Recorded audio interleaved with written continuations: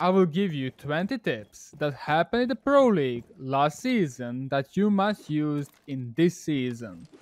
10 tips will be for defenders and 10 tips for attackers. Let's start, shall we?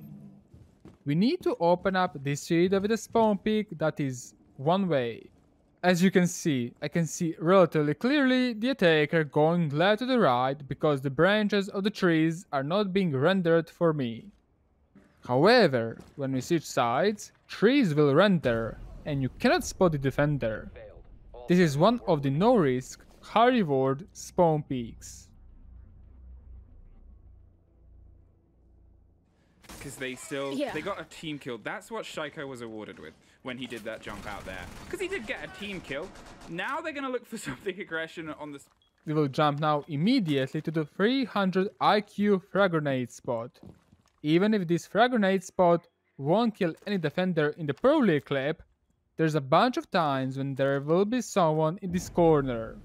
This frag spot will ignore any of my disc or Jaeger's ADSs, and is extremely useful to clear out the default spot, anyone behind the deployable shield. Talisman players and passion teams, BDS live and breathe at that mentality. You throw anything slightly off the beaten track and things could go wrong. A nice idea with that grenade and the Capital Flame. Now, we will see a very underrated angle on the villa that you can do on any roam clear setup. Thanks to Team Empire, you will be able to cut off any rotation between the first floor. This means if you are clearing first floor toward the main stairs side, no defender will be able to flank you without passing through your line of sight. Instead of the Goyo, we'll deny some drones, we'll keep playing that Vigil, which has been in all but one round so far for Na'Vi. And see if you're about to be pushed in the consulate's toilet, you can trick your enemies that you drop down, as it will be heard when you get in this corner, and they will think that you drop down. You can move all the way to the right side, and you most likely won't be drowned out, as they will assume you retreated. Maybe a surprise frag here on anyone who might try and enter. Nello is slow and steady clearing. They have the impression someone is close. They pre-fire towards the angle. They will fully know someone's there. Nello caught out by a C4. Definitely, a deployable shield that has to be put in a video is a shield that cannot be vaulted over but only destroyed, such as in the bank. This forces attackers to use utility onto it. And in ranked, you are most likely forcing Ashe or Zofia to rotate all the way to the Seavers to destroy it, which is very unlikely, because they will usually spawn by the LA. We can talk about the shield placement. Now let's talk about how to destroy the deployable shields and not even thinking about how to waste ADSs or magnets. Zofia, Ashe or Kali can from the outside window get the deployable shield in the freezer. This way, you're countering ADSs and magnets pretty easily. Have you thought of discussing new ideas, watching Pro League the voice chat, and much more in my Discord community? Link is in the description. I have never seen using anyone this barricade tactic yet, but you can on many places make a barricade a one-way line of sight if you destroy the bottom part of it. Anyone coming through the brown stairs from the cafe won't be able to see in the closet, but you will have easy time seeing them. Mission failed. All friendlies have been neutralized. It comes down to Shaiko and stopping them from getting this northern control. Shiro shuts down Kanto Rocketti, and a big double for BDS coming in the form of Shaiko and Breedy. I know that there are many Maverick mains watching this, no cap. But you can avoid getting headshot when making the bottom line by a neat trick of not proning. Mind blowing, right? Crouch and you can very consistently open up the reinforcement with just your feet being exposed. This is extremely good for the old solo queue Maverick mains that try to open up the wall. Still having the man advantage. Well, sub-minute now for Dark Zero with this very interesting operator lineup. Bringing two ops we don't see too often, specifically the Blitz that we definitely don't see a lot of, but... You can find a beautiful, long angle across the whole map of the coastline, from the hookah to the top of the lobby.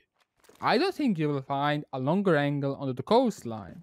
This angle is extremely useful as there are too many times that attackers are rotating there just for free.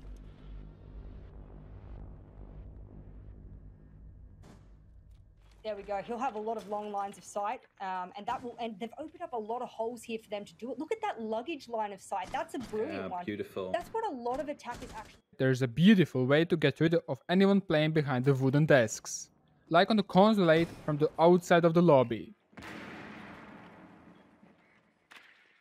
This also works for the other desk like astronomy. These explosives are also extremely useful as you are literally denying a power spot from the defenders, and your S-Charge or Zofia cannot even be stopped from the ADSs or magnets. And then G2 will have to make a guess. Am I going to be using one of the Zofia impacts or breaching rounds to deny that table? Oh, yes, they do. Okay, never mind. I was going to make a hyper... Have you ever thought of denying hard breaches on the cafe's freezer wall from below? Do I really have to mention how powerful this technique is? As even with the piano control, attackers won't be able to open up the wall. Opponents up close, but they haven't accounted for the roam downstairs. So that is going to be a serious upset when it comes. Oh no. Okay, interesting. C4 used. For all the supporters, you need to know all the juicy drone spots across all the maps. I will help you when you are taking cooking and service on cafe with a powerful drone spot in the T. Into that playstyle. Steady destruction still goes on for the vertical control, and now they're going to look to see if they can apply some flat pressure. They're going to try Such a good drone. Yeah, it's a really, really great angle there, and that is the man I was about to say. This is also for all 3+ tech people that watch me. Join this triple Q strat against the bunker push for 100% win rate. Having a 3-way crossfire as well as clash is everyone's nightmare. What is even better is, you can really easily rotate clash to the freezer or lobby if these pushes are happening. To put across. Well, I was going to say maybe they would have to be aware of magnets that are around there that would prevent the Sophia from being able to hit onto the clash, but in fact it didn't look like that was so much of a problem, and Rafal's not... Another powerful angle whenever doing a roam hunt on coastline can be found from the outside the blue window. This, paired up with having lobby doors open, means that no stairs can be used for the rotation. This also means that whatever is on the first floor stays on the first floor, aside from the Oryx. Potential last round right here, especially with a kill like that. Too easy. Let's have the most known mechanic in the siege, bullet holes. These bullet holes are located by the pings bar wall, and you can see anyone coming from the jungle. Since these are bullet holes, you're pretty much safe of not being pre-fired. What you're waiting as a defender is a pixel change, and just do your trick. Outside of the office, but hold the close angle just over behind the bookshelf in the middle of the room before eventually falling back to the rest of his teammates, which are also holding aggressively on the inside of security. We'll be using Monty to push out anyone in the bunker. All what you need to have for this push is someone watching the pillars of the blue doors, and Monty himself pushing the blue L defenders. I don't think it can be any easier. Admittedly, maybe not on the primary entry role, and is always an ideal target to bring down, given he has frags and the destruction ability from above. Here on this site, not really anything that the Sludge can do. I think it's much more about the grenades. Pengu doing what Pengu does best and doing the tango, dancing around with the Maestro, not quite winning it out yet, tries to go for the down and will find it. 2 kills by the way of G2 in a commanding position. We'll be killing a taker that just went out to spawn.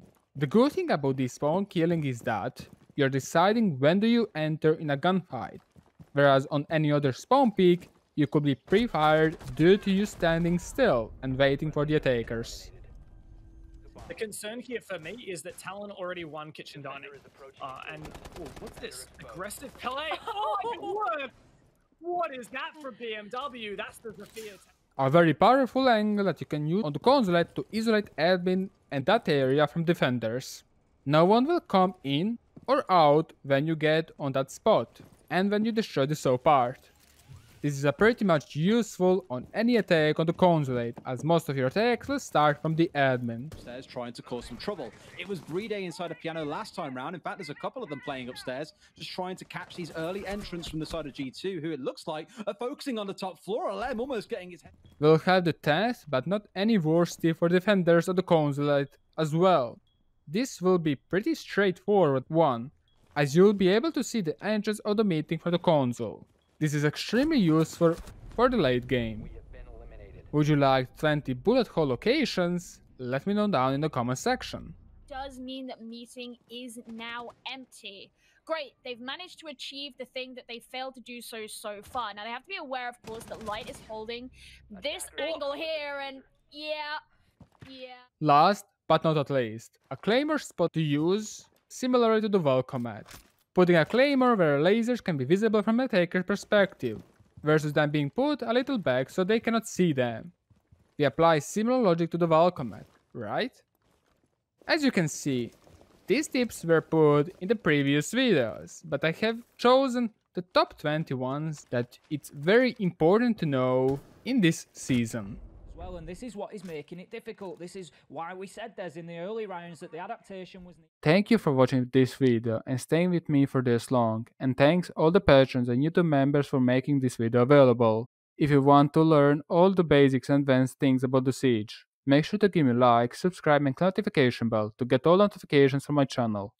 Make sure to give me feedback down in the comment section below.